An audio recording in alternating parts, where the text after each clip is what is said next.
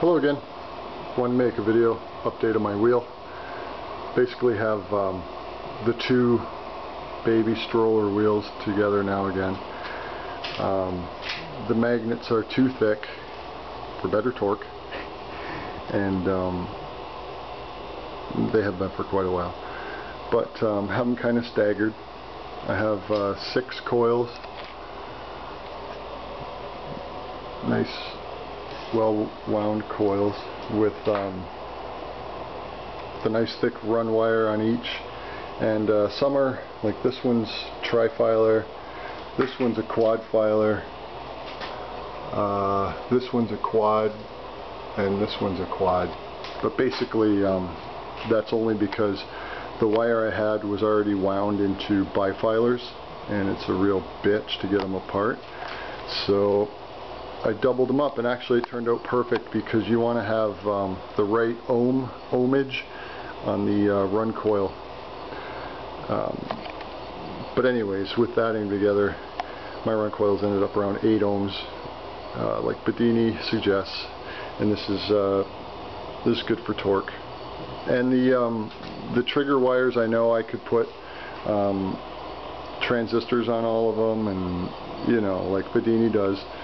But I basically have them parallel, and I think I could wire them in series on the same coil, and maybe get a higher spike going into the battery.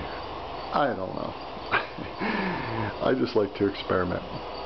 But anyways, I think, as I've said in my past video, that I'm trying to get torque here. Something I'd like to point out: I haven't watched Bedini videos in quite a while.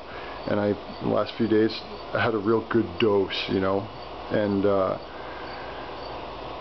lot of people, it seems, build these things and the kit that he sells and all that, but they tune these coils to their sweet spot, which is, you know, the spot where the run coil, the run wire is using the least amount of amp draw.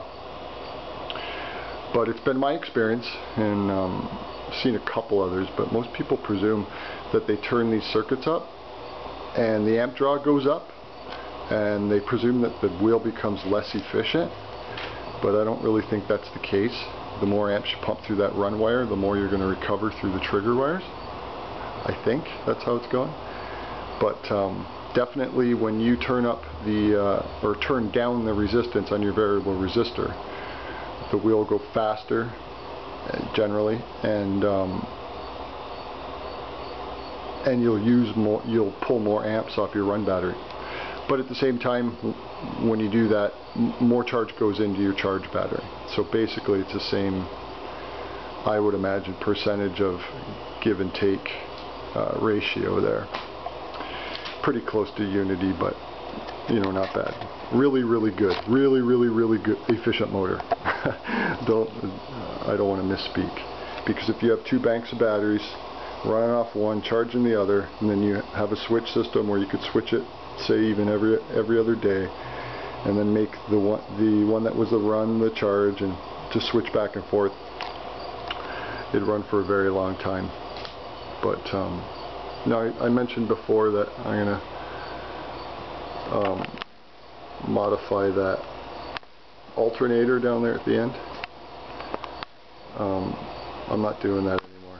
I can make a way better generator. I don't know what I was thinking, but generators can be made way better than those things. I really don't know what I was thinking. But anyways, I have really good torque right now with 6.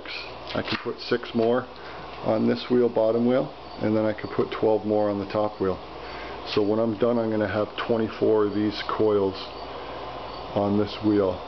It has pretty good torque already, man. But I'm going to add 18 more. I don't care. I know this is going to work. Simply because you're taking from one battery bank, and I'm going to get a lot more deep cycle batteries after I build my new wheel, and I'm going to have a nice three batteries on one side, or 4, and 3 batteries or 4 on the other, and switch between them. Run charge. And what I pull off my generator with my torque is going to be cool to see. There's a video out there. I'll leave the link in the info box. I'm sure everyone who's watching this video has seen it, but I'm going to leave it again anyways. Australian guy basically made a motor which he kick-starts himself with a wrench, and it's a pulse motor, and it's basically doing this concept. And I get a lot of negative feedback from people saying this is not going to work and this is why and whatever. I'm not listening. I see it now. But 18 more coils and she'll be freaking humming. It already burns my hand to put friction on it when it's running. Like within a second it burns my hand. But I'll give her a spin.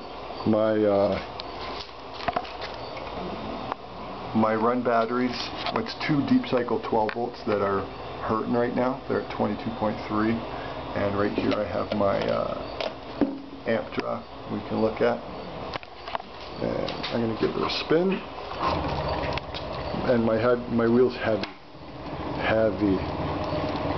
So we flipped her on.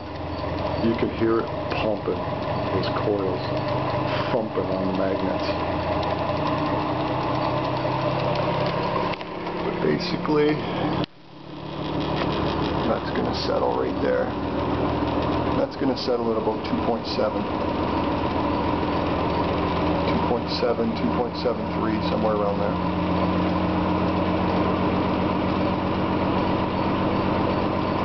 You divide that by 6 coils. I don't have my calculator out here, but it's pretty good. Pretty good.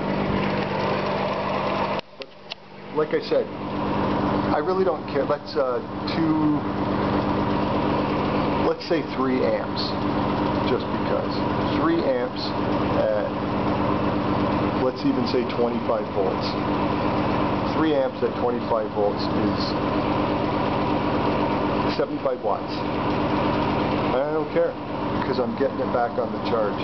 I don't care how much I use here. Turn it up, you use more amps, you're going to get more in your charge side of the Bedini circuit. That's the way it works. There's a sweet spot on these coils though where it's going to use the least amount of amps. I'm aware of that. But I'm not doing that here. This wheel, and it's still, I put friction on it, and the amp draw doesn't go up, in fact it goes down. Ow. But it's going to be great. It's going to be great. I'm going to leave a link to one of my old videos from last year, and that's a video showing what I'm talking about. Basically I have my coils, Bedini coils, tuned to their sweet spots, and I have the output coming from it. The Bedini, all the outputs from the circuits going into a cap, and then I have that going into a drill, and you'll see what happens when I turn the circuits up. But I'll leave that link as well. Maybe I'll leave a couple other political links. But I wanted to keep you updated. I'm out of transistors. I like the 2N3055s. I've tried others, bigger ones, whatever. I like these ones. So I'm going to go buy 6 more, and I'm going to be scrounging for wire big time. But this is what's going on. More torque, more torque. It's actually kind of unnerving. The camera doesn't do it justice for how heavy it is and how quickly it gets up to top speed. Anyways, until next time.